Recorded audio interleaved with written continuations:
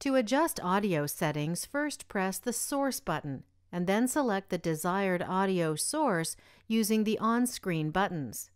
Select the Sound On-Screen button to display the sound adjustment screen. Select the plus on-screen buttons to increase bass or treble, and the minus on-screen buttons to decrease bass or treble. Select the front on-screen button to increase the volume at the front, and the rear on-screen button to increase the volume to the rear. Select the L on-screen button to increase the volume to the left, and the R on-screen button to increase the volume to the right. Press the Reset on-screen button to reset bass, treble, and balance. Press the Amplifier on-screen button for audio pilot and center point adjustment. Use the on-screen buttons to turn on and off audio pilot noise compensation and center point surround sound. When center point is on, the true surround sound effect of center point can be adjusted to any one of 5 levels. To return to the previous screen, press the OK on-screen button. The 8 preset channels can be used to store 8 AM stations, 16 FM stations, and 18 satellite radio stations.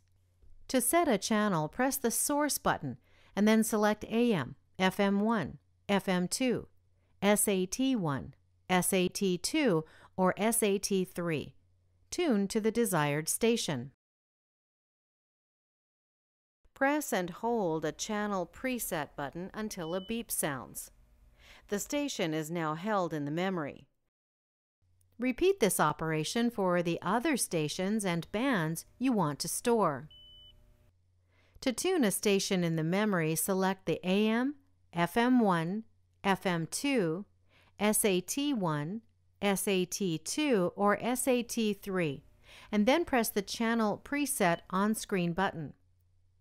To automatically scan and temporarily store up to 8 stations with the strongest frequencies in each AM or FM band, press and hold the Auto Memory button until a beep sounds.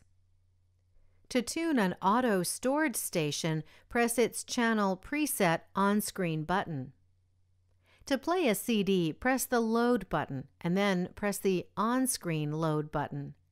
When Disc In is displayed, insert the CD into the slot, label side up. The auto-loading mechanism will set the CD and begin to play it after the display is closed.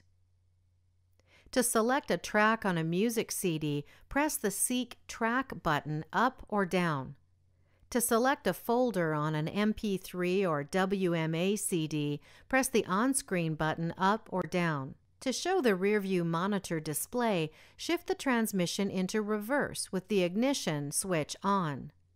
When the shift lever is moved from the R position to another position, the screen returns to the previous display.